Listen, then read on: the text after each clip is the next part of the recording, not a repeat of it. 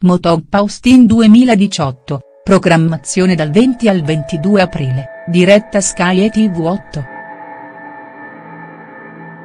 La MotoGP scende di nuovo in pista per la terza tappa del mondiale in programma dal 20 al 22 aprile 2018 nel circuito di Austin, negli Stati Uniti.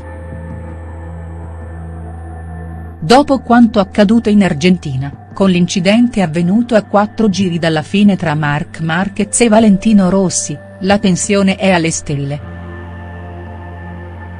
Soprattutto considerando che la pista texana è tradizionalmente adatta al pilota spagnolo che si è aggiudicato la vittoria nelle ultime 5 gare.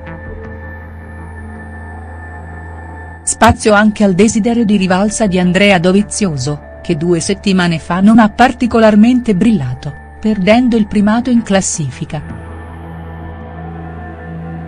Il weekend di MotoGP sarà trasmesso in diretta ed esclusiva per tutti gli abbonati Sky, ma questa settimana ci saranno buone notizie anche per i non clienti. Orari MotoGP Austin 2018, dove vederlo su Sky. Il weekend del MotoGP di Austin 2018 avrà inizio venerdì 20 aprile con le prove che verranno trasmesse in diretta ed esclusiva sul canale Sky Sport MotoGP HD, al numero 208 del decoder.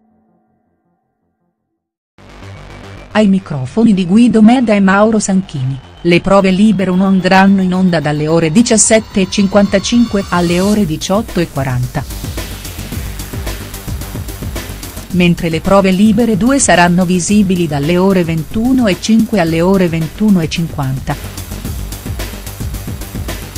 Per quanto riguarda invece la programmazione di sabato 21 aprile, essa prevede le prove libere 3 dalle ore 16:55 alle ore 17:40 e le qualifiche dalle ore 21:10 alle 21:50. Ma è certamente la gara il momento clou del weekend dedicato alla MotoGP, essa avrà inizio alle ore 21:00, ora italiana, e sarà preceduta di qualche minuto dagli approfondimenti di esperti, giornalisti e addetti ai lavori che accompagneranno gli appassionati verso la partenza ufficiale del Gran Premio. Tv8 trasmette in chiaro il MotoGP Austin 2018. Il MotoGP di Austin 2018 sarà trasmesso in chiaro e in diretta anche su Tv8. La programmazione però sarà ridotta rispetto a quella che avranno a disposizione gli abbonati di Sky. Al numero 8 del digitale terrestre, sarà possibile seguire in diretta le qualifiche di sabato 21 aprile dalle ore 21:10 alle ore 21:50 e soprattutto la gara, in onda domenica 22 aprile alle ore 21:00. Chi non avrà la possibilità di seguire la gara in televisione, potrà comunque restare aggiornato sugli sviluppi del weekend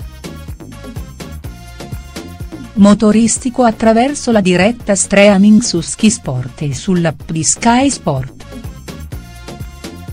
Tale diretta sarà visibile e aperta anche ai non abbonati a partire dalle prove libere di venerdì 20 aprile fino alla gara della domenica.